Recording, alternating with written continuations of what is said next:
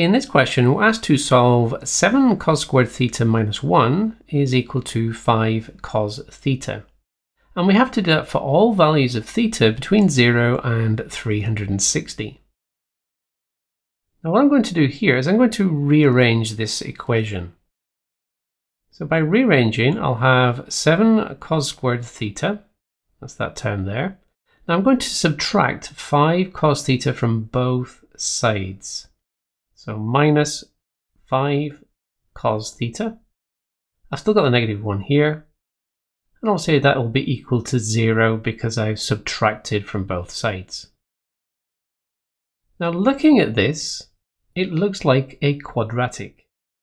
So what I can do, I'm going to make a substitution here. I'm going to say let x equal cos theta.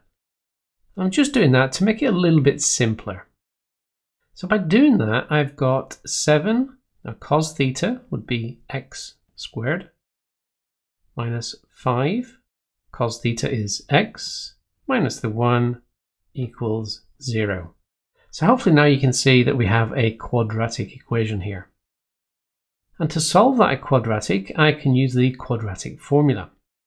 So in other words, x is equal to minus b plus or minus the square root of b squared minus 4ac, and that is all over 2a.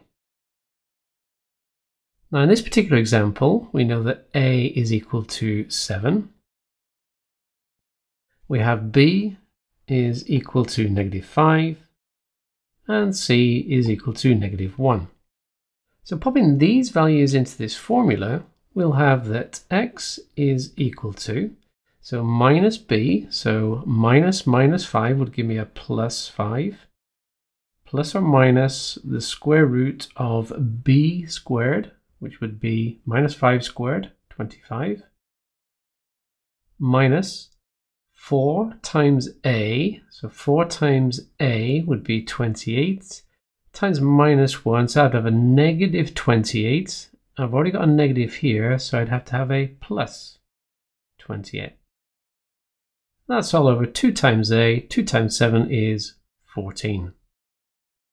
Now let me just simplify this a little bit. So we have the 5 plus or minus the square root of, that will give me 53, and that is all over 14. So clearly we have two values for x here, a 5 plus root 53 over 14 and a 5 minus root 53 over 14.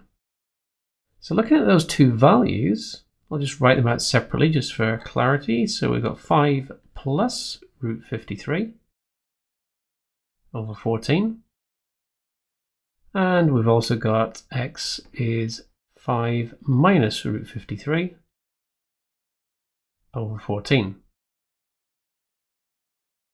Now actually evaluating these as a decimal, the first answer will be 0.877.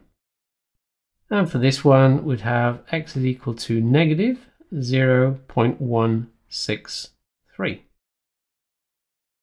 Now these two x values, well, we've substituted in for x. So x is actually cos theta. So what I've actually got here is that cos theta is equal to 0.877.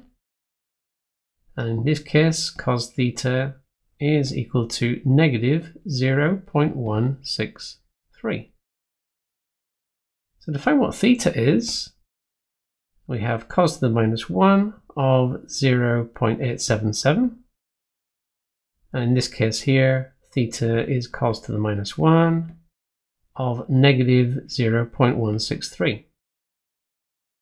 Now getting your calculator and plugging some values in, the first value here is 28.717 degrees.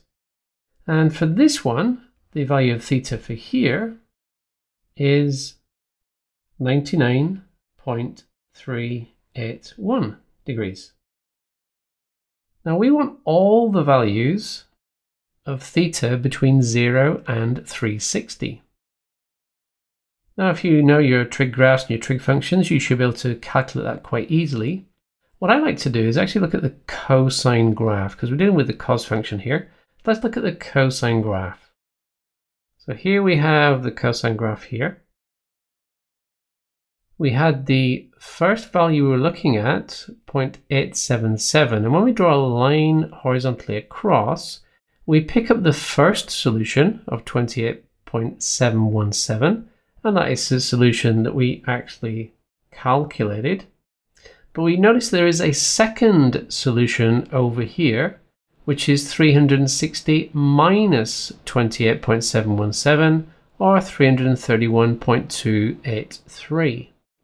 Now similarly, if we look at the second line we had as negative 0.163, we did pick up the first solution of 99.381, and the second solution is obviously 360 minus 99.381, or 260.619.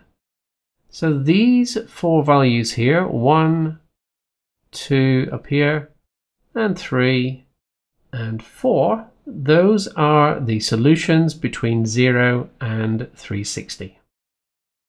Now, if you found this lesson useful, please give me a thumbs up and remember to subscribe.